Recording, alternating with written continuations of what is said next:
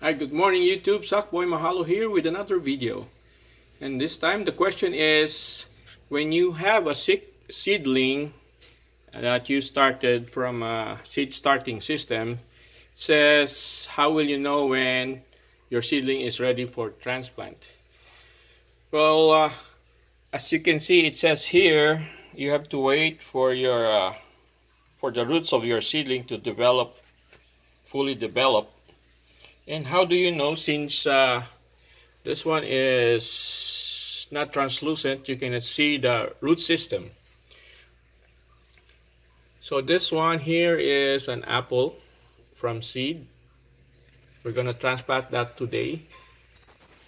Okay, so the good thing about this seed starting system is from the side, if you can see that, you can see the roots out already developing.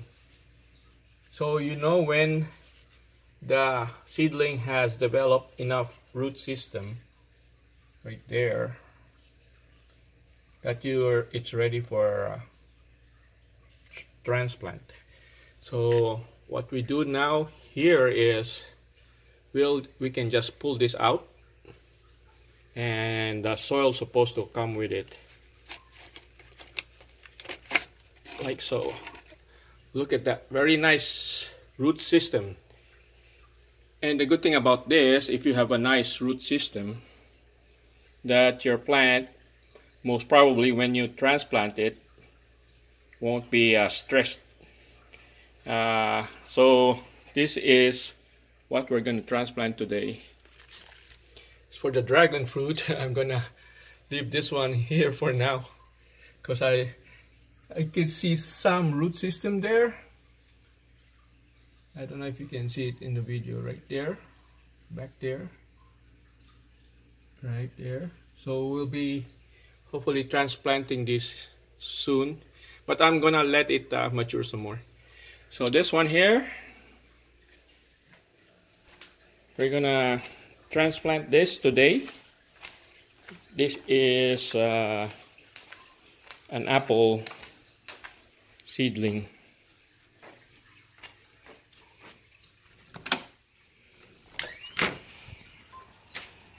All right.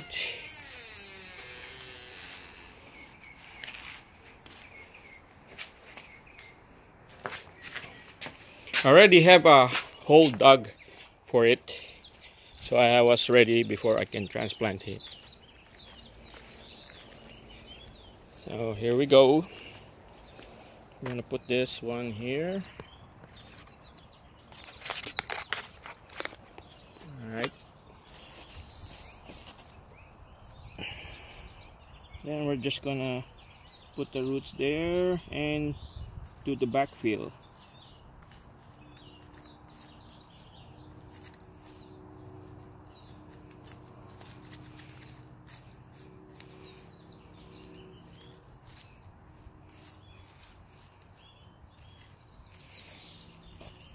And then we're gonna water it.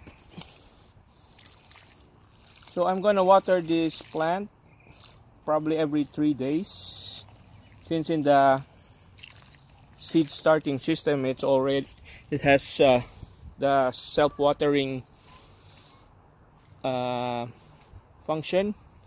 So this one I'm gonna just water it every 3rd day, just to make sure it doesn't dry up. Okay, so here's the apple seedling that I started, of course, from seed.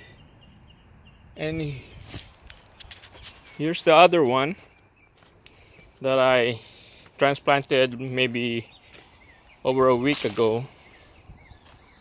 This is also an apple seedling right here. So this one, when I transplanted it,